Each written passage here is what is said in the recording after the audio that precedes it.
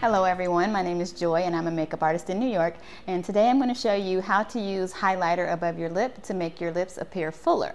So today we're just going to use a little bit of concealer, and we're also going to use our lip brush. So what you want to do with this, it's pretty simple.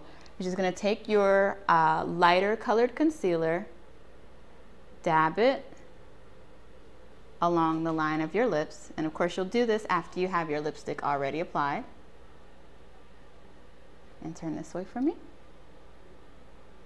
And I got a little bit more than what I wanted on there, so I'm going to dab a little bit of it off.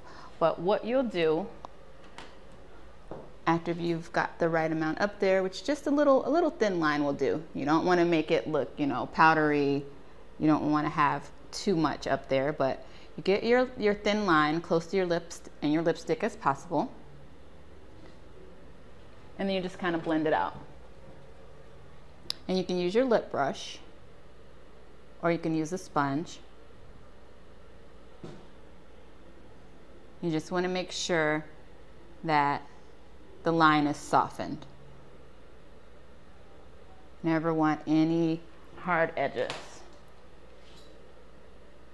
So I'm dabbing with my sponge a bit, and that's also picking up some of the excess that I got on there, and blending upward.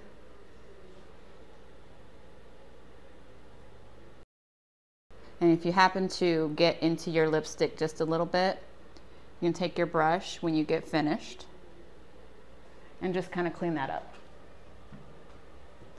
So I'm just going to take this and swipe it here, smooth out that lipstick. Okay, and dabbing the concealer. The point is, we want to make the focus right above the lip to make it look a little bit fuller. We don't want a big white line up there showing. So cleaning it up just a little bit here. So I've got a little lipstick outside my line, which is a no-no.